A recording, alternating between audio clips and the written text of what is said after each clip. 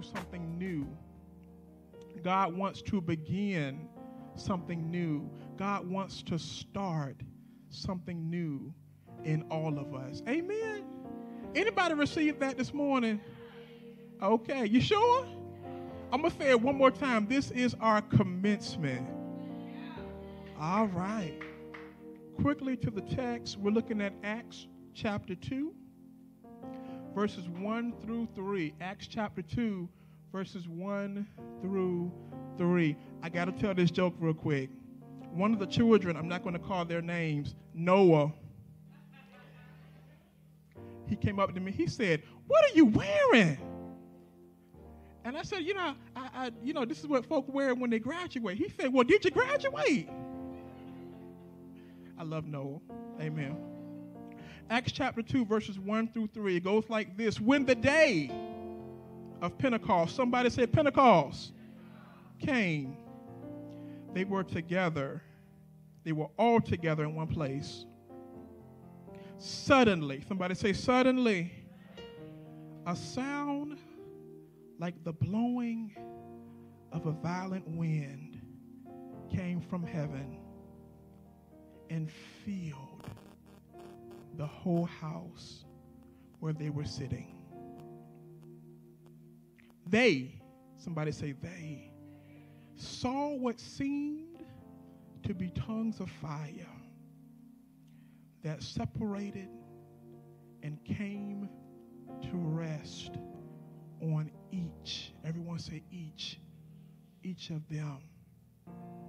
Our title today again is Faith for Commencement. Faith for Commencement. Let's pray together. Father, in Jesus' name, I have studied. I pray for your spirit. I have prepared.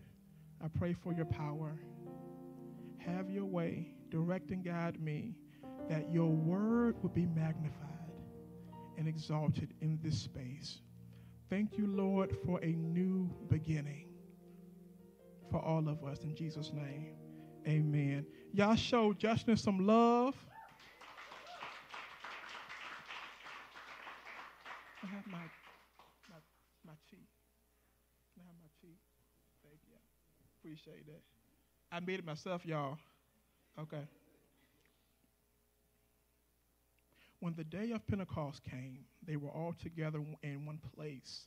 Suddenly, a sound like the blowing of a violent wind came from heaven and filled the whole house where they were sitting. They saw what seemed to be tongues of fire that separated and came to rest on each of them. Faith for commencement. Last week, we did it. Pastor and I, we graduated from Regent University to the glory of God. Passion received her master's in business administration with a concentration in entrepreneurship. And I received the doctorate of philosophy in organizational leadership. I have no idea how in the world we decided to do two programs right after we got married in the same house, in the same space. But to God be the glory, we did it.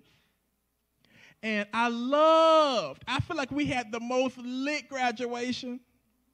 I'm going to tell you why. Because when they called our names, we had to walk up and we had a photo shoot. So we had to walk up, they put our hoods on us, we had to turn to the left and turn to the right. But then after that, our dean had some holy blessed oil in her hand. And before we left the stage, she anointed each of us, prayed for each of us, gave an encouraging word for each of us. Then we came on back down the steps, had a whole another photo shoot, had to turn, do it again. And then before we got to our seat, somebody else grabbed us and started praying for us, speaking life into us. And so as we begin to go up, and before we came back down, there was prayer. And the idea was to show us that no matter what you thought that you obtained at the end of the day, it was all about the Spirit that allowed you to begin and to finish. That it was the Spirit that brought us to commencement. Amen. I feel like the book of Acts, somebody say Acts, is no different. It's a collection, it's a capturing of names of those who also made it, those who were going to another level. Did you know that the book of Acts is commonly titled the Acts of the Apostles, okay, or the Acts of the Sent Ones, right? The ones that was riding with Christ the whole time, them. But some believe that the title is incorrect because Acts of the Apostles makes it seem as if it was the apostles that was doing the work. And some believe that the title should instead be the Acts of the Holy Spirit. Because if anybody was doing the work, it was the Spirit. If anybody was opening doors, it was the Spirit. If anybody was making a way out of nowhere, it was the Spirit. The apostles were there, but they were only being used and influenced by the Spirit. It is that Spirit that allowed them to live and move and have their being, but it was also that same Spirit that allowed them to remain. That allowed them to remain. How many people know that the same Spirit that can allow us to go can sometimes make us stay? Even when we don't want to. Amen. So as we come to our text for today in the second chapter of Acts, these individuals that we see as apostles, right, disciples, those who was riding with Christ the whole time, they're nothing more than students. And Acts 2 is their commencement, is their beginning.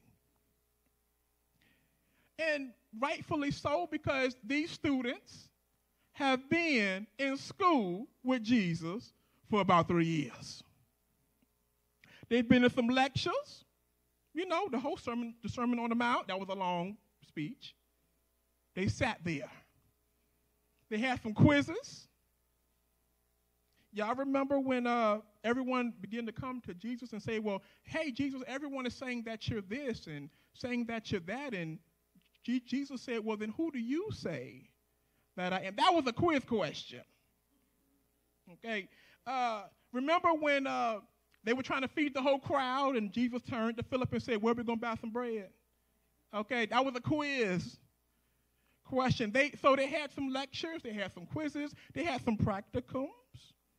Okay, they was out there laying on hands and cleansing spirits, praying for people. They had some field experience. I mean, these students was on a storm, and their teacher was asleep. Now, come on now. Wasn't he asleep? On the sinking ship, he knocked out. He did these long lectures. He told them to go out there and do stuff. He's been asleep. And then at the end of the course, the teacher get hung. What kind of school is this? Now the students are fearing for their lives. They hiding inside of buildings. They lying on Jesus. No, I wasn't with him. I don't know him. Jesus who? Jesus' clothes gets gambled. They're on Facebook Marketplace. You know, let me get them sandals, them holy sandals. What kind of school is this? He's hung publicly, but then he's buried discreetly. 2 people from the group that just killed him now believes in him and wants to do a recon mission to go get his body and bury it. He's hung publicly. He's buried discreetly. Then he resurrects supernaturally, freaks everybody out. Everyone's scared because he's showing up and revealing himself. The one that they all saw who died is now living again. And then he tells them, hey, by the way, I'm back. And don't leave Jerusalem. Someone say Jerusalem. Don't leave Jerusalem. Okay. Here's the issue with that. Jesus was their teacher. And Jesus was crucified, okay, for what we call insurrectionism. Everyone say insurrectionism. Come on, big words. In other words, he was crucified for going up against the government. And the disciples were with him in Jerusalem. Okay?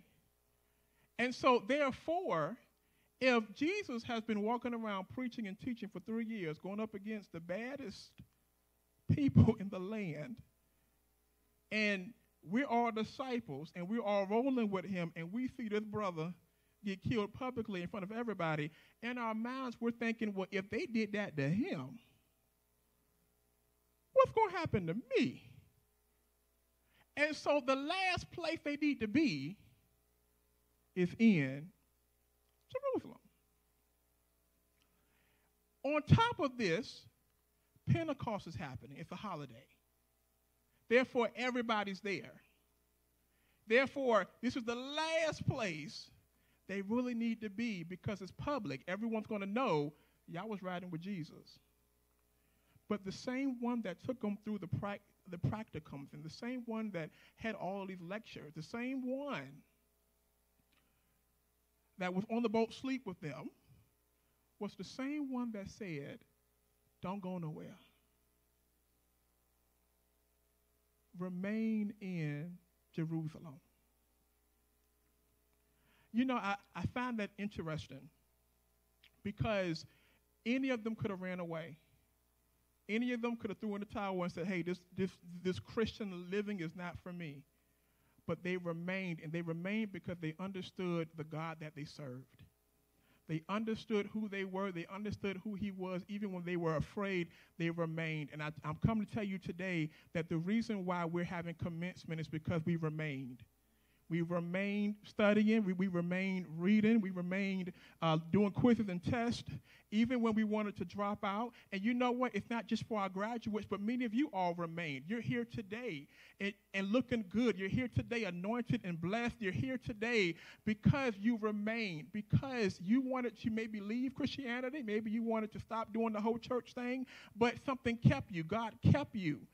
You understood that he was the one that has kept your mind, that's kept your spirit, that's kept your body, that's kept your dreams. He's the one that's waking us up every morning. Amen. He's the one that's starting us on our way. And that is the reason why we're still here today, because we have remained in Christ. Oh, we have remained. And because we remained, we have been blessed. Because we have stayed in there, even when we gave up, even when we wanted to let it go, something in us said, keep pushing, keep going. Is it just me? Yeah. Keep going, keep pushing, hang in there. It's going to be all right. It's going to work out. I know it's difficult right now, but it's going to be okay. We remained. When friends walked away, when family walked away, when people walked away, we remained, right? Throughout the craziest of grades, the best of grades, we remained. When the car broke down, when money was hard to find, amen, we remained. God, I'm going to still trust you. I'm going to still love you. I'm going to still worship you. I'm going to still make you Lord of my life. Even when I mess up, I'm still going to be here, God. I'm going to try to make it work. Because, God, you're not going anywhere. You're not leaving me anytime soon. You're not forsaking me. You're not walking out on me. You're not closing the door behind you. God, you're still with me. And so, God, if you're going to remain with me, I will also remain with you. And so the reason why you will have a new beginning, a new start, the reason why I will have a new beginning and a new start, the reason why God is going to open up some doors. Somebody better say amen in this place. Maybe you don't want a door open, but I do. Maybe you don't want a way made, but I do. Maybe you don't have any situation to work out, but trust and believe I do. Because you remain, God's going to bless us. Amen. So point number 1, commencement is the result of those who remained. Now, what's interesting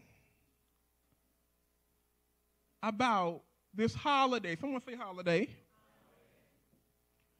is they were celebrating Pentecost. Everyone say Pentecost. And in Jewish history, Pentecost meant several things. Okay. So the first thing that it meant was the celebration of what's called the first fruits. Okay, the first fruits. And what that was back in the Bible days, when they would grow the crops, right? When the fresh ones first came out, Jesus said, yeah, don't eat those. Those are mine. You can't make bread with that. You can't make cake with that. You can't make Pop-Tarts with those. That's mine. Which means that you must give that to me in worship to show that I'm the one that gave it to you to begin with. And you have to trust me for the rest of it. Now wait a minute, because I like Pop-Tarts. Come on, Frosted. So we can't make no bread with this. We can't do anything. No. He says, I gave it to you, so it belongs to me. Give it to me as a reminder that I'm the bread. So that's happening. The celebration of the first fruits. But then, they're also celebrating the fact that back in the day, God came and gave the 10 Commandments. Okay? Y'all remember that scene? Y'all seen, the movie, amen? He comes down and he shows himself, give these commandments to Moses. And see, we got it twisted because we think it's all about rules. And many times what drives people away from Christianity is we think that, it's all of these rules that we have to obey. But before God gave rule in the commandments, he gave a claim. And the claim was, you belong to me. I created you. I am the Lord your God. I got your back. I'm here for you. I love you. I won't walk away. I'm holding on to you. I established you. I know everything about you. Before he gave rule, he gave claim. And so they're celebrating the giving of the 10 Commandments. And the beautiful part about it is we may not even know that as soon as Moses got them, he broke them. Got upset, looking at everybody, worshiping false gods, broke the stones. And then God made new ones. How many things have God given to us that we've broken? How many things have God given to us and entrusted in us, and we dropped them, we broke them, we got upset, we abandoned them, and then the mercy of God gave it to us again. Renewed it again. Established it again. Called us again. Anointed us again. Chose us again. So they're celebrating the first fruits. Then they're celebrating the commandments. But then there's something else that's happening. Now we're in Acts 2, and the Spirit, the gift, of God's Spirit is now about to come down on this festival, on this day, and bless the students. Amen. And so they're celebrating the first fruits. Okay. Hey, no Pop-Tarts, those are mine. They're celebrating the commandments. You broke them. I'm still going to bless you. And now they're about to celebrate how God is going to come down. Okay? And so the first fruits, that's the physical manifestation of God saying, look, give this back to me because of what I gave to you. But then the giving of the commandments, okay, that becomes the spiritual manifestation of God. God showing up in the Spirit, giving the commandments. The first fruits, okay, the commandments, and now the supernatural. God is doing something physical, doing something spiritual, doing something supernatural. The first fruits is the provision, showing how I'm providing for you. The Pentecost is the proclamation, me telling you that you belong to me and I'm going to take care of you. And then over here is the power. Okay, I'm going to empower you. I'm not only going to provide for you. I'm not only going to proclaim things on you. I'm going to give you the power to be able to endure in this season. I'm going to give you all that you need. Okay, and so I like it because over here we have the daily bread. Over here we have the holy bread. And then we have the living bread. Mm-hmm. And so what is so interesting about these individuals is when the Spirit comes down upon them, they're not only receiving the daily bread of Christ, they're not only receiving the holy bread of Christ, they're receiving the living bread of Christ. They get all of him. They get everything of him. And he is now showing himself to be real, to be strong, and to be powerful in their lives. But what I like about it the most is when the Spirit came down, the Spirit came on each of them. Someone say each of them. Okay, each disciple, each person, okay, didn't matter the rank, didn't matter the gender, didn't matter the situation, didn't matter the problem, didn't matter what they said, what they did, didn't matter what they passed in the class or failed in the class. When God's blessing came down, it came on each of them. So Peter got it, but so did John. Nathaniel got it, but so did Matthew. Andrew got it, but so did Philip. Simon got it, but so did Jude. And so did Doubting Thomas and all the James. Everybody got it. Even Jesus' mama got it. All the other women that was helping to find Christ, they got it. Everyone received the blessing.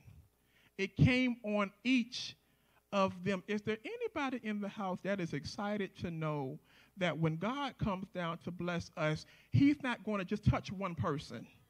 He is blessing each of us. Doesn't matter what we got on. Doesn't matter what we look like. Right? Doesn't matter how smart or not smart we are. Doesn't matter how many degrees we have or not. God is coming and God will bless each of us. Matter of a fact, God has kept each and every one of us. Okay? God has provided for each and every one of us. God has opened doors for each and every one of us. God has provided miracles that we know only that God did for each and every one of us. Each. Doesn't matter. Each. Doesn't matter what I said. Each. Doesn't matter what I did. Each. Doesn't matter that I laid somebody out on the way here. On the road. Each. Doesn't matter about my attitude. Each. Doesn't matter that I wanted to snatch one of my kids the other day. Each. God's blessings. Somebody said this morning. Each. Let me tell you why that thing means so much to me. Anybody ever heard of imposter syndrome? It's okay, amen. Come on, mental health. Look at y'all. Go ahead. And so, imposter syndrome is when it feels too good to be true. Right? Man, it couldn't be me. Something bad gonna happen. Man, I can't be this smart. I can't be this good looking. I mean, I can, but nah, it can't be. Something bad gonna happen. So let me kind of like not really enjoy because let me look around to see what's around the corner because I know that as soon as I relax, something gonna happen. That's going to mess up everything. The devil is a lie. Do you know, as I was walking up the stage, I had imposter syndrome. All this writing and papers and sweating and passing, but it felt like an imposter. Can't be me. It just seems too perfect. It just seems too good. It just seems too easy. They called my name. I'm walking. Still feel imposter syndrome. They're praying for me. Still feeling like an imposter. Anybody? Just me? Just me? Degree is done. God, thank you. But still feel like an imposter. But do you know when I got back to my seat and I saw all the other doctoral candidates with the same hat and the same hood that's making me sweat, with the same robe. And when I looked and I saw how everybody had the same thing, and I looked and I saw how everybody looked like me. And if I'm honest, I looked and saw how many people of color had the same robe I did. That was the moment that it hit me. That I don't have to be an imposter. Each of them. Look around the room for a second. Don't be weird, though, but look around the room for a second. Don't stare. Take a minute and just think about how good God may have been to the person that's beside you or across the room. Just take a minute. Don't be weird. Just do it quick. Do it discreetly, you know. You have no idea that person's story, but they made it. You have no idea what that person went through to get here, but they made it. You have no idea the trial that person went through, but they made it. Behind the smile, behind our good attire, you have no idea the nights they spent crying when nobody was around, in dark rooms by themselves, trying to figure out how am I going to make it. But each and every one of you, by the grace of God, you're looking good. You're looking all right. You're looking like you made it. Looking like you've been victorious. Looking like you overcame some stuff. You don't look like what you went through. And that's why God is bringing commencement into your life. Hallelujah. Oh, that's why God is opening doors in your life. What do you think God wants to do with you in this season? Magnify it times 10. That's what he wants to do with you in this season. Oh, glory to God. Commencement is for each of those who remained. It's for each and every one of us. Got one more point for you. I'm going to sit down. I remember I was doing my exams. Anybody like exams? Marcus, why you raise your hand for? Y'all pray for him. Each. He like exams. That's all right. When I tell you, we had to do, in the PhD program, we have what's called comprehensive exams. And a comprehensive exam is basically when you're sitting at a computer and a random question will pop up. And you have to use every piece of your knowledge in 2 hours to write an appropriate response to that answer. And you can't have any notes. You can't look at any books. You can't call nobody. You can't eat no Pop-Tart, nothing. The system is on a web camera for us, so it locks your browser. And it watches you. And if you flinch and move too quick, the whole browser shuts down and locks until you get back into position. That's a lot. That's intense, ain't it? That's deep. Messing up my computer, my cookies and all that on the computer. Some of y'all get that. It's okay. So the point is, when it was time for us to do the exam, they changed the format. I don't like being a test person. I don't want to say dummy, but I don't like, don't use me. They changed the format. And we still had the browser. It was still locked down, but now we got the questions in advance. Okay, all right, we'll see. I get some time to study, look, pray, think.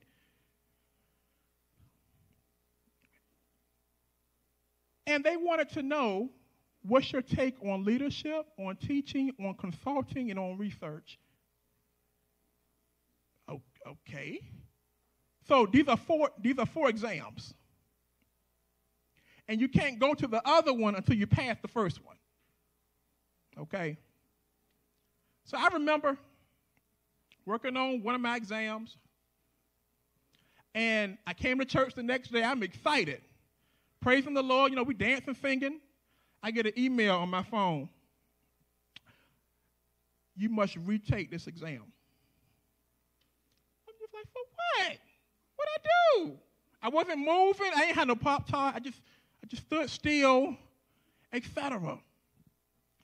And when I called my professor about it, he said, you wrote it wrong. And I said, well, what do you want me to do? He said, you have to write it heuristically. That's what I said. I thank God for God and Google. I said, what you mean heuristically? Some of y'all looking now. Heuristically. And I say, what that mean? And he said, heuristically means that you must write it from your own experience. And I said, y'all didn't tell me that on the directions, And I found myself frozen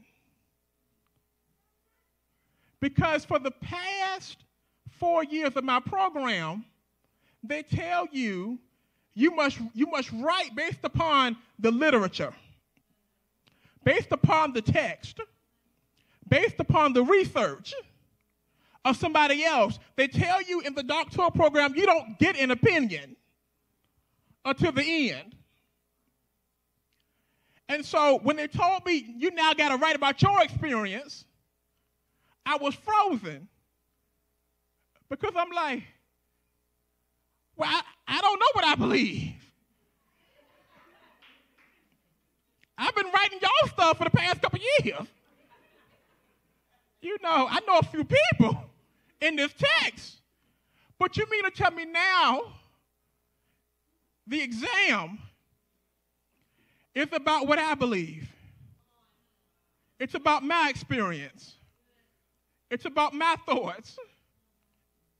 And in other words, I was writing and I was giving them something from their perspective. But then they want to now hear my sound. They want to now hear my tune.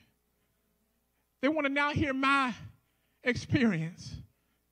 I believe when we look at the text, when the Spirit came down, I believe that the apostles, that when they did their final exam, that they had to praise heuristically, that they had to give God glory from their own experience. They've been with Jesus for a few years. They've been through some lectures. They've been through some quizzes. But in this moment, after celebrating the living bread, after giving God praise for the holy bread, okay, they had to now give God praise from their own experience. Church, I want to know today, if this was our final exam, and we had to give God a heuristic praise, if we had to give God a heuristic sound, a sound of praise from our experience, a sound of worship based upon what we've been through, based upon how God has delivered us, not based upon what our friends said, not based upon what the preacher said, but based upon what we know God has done in our life, what would that sound be this morning? What would that sound be when we recognize that if it had not been for the Lord who was on our side, where would we be? What would that sound be? Recognizing that it was God that woke us up this morning, that started us on our way, that gave us the activity of our limbs. What would that sound be right here in this moment when we recognize that it has been God really paying our bills, really keeping our lights on, really keeping our car together, really keeping our mind together? I wonder what the sound would be if this was the final exam. If it was all over after this, what sound would you give to God? What praise would you give to God? Maybe yours might be silent, but I'll tell God, I thank you. God, I love you. God, I trust you. You can have my sound. God, I worship you. God, I adore you. God, I think that you're everything to me. You can have my sound. God, I lift my hands up to you. God, I'll stand up and worship you. You can have my sound. God, I don't have to hold back my praise. I don't have to hold back my excitement. You can have my sound. Let's stand up, everybody, and give God a sound. A sound that says that you're grateful. If you're grateful, what does it sound like? If you're grateful, if you're excited, what does it sound like? If you're ready for new, if you're ready for more.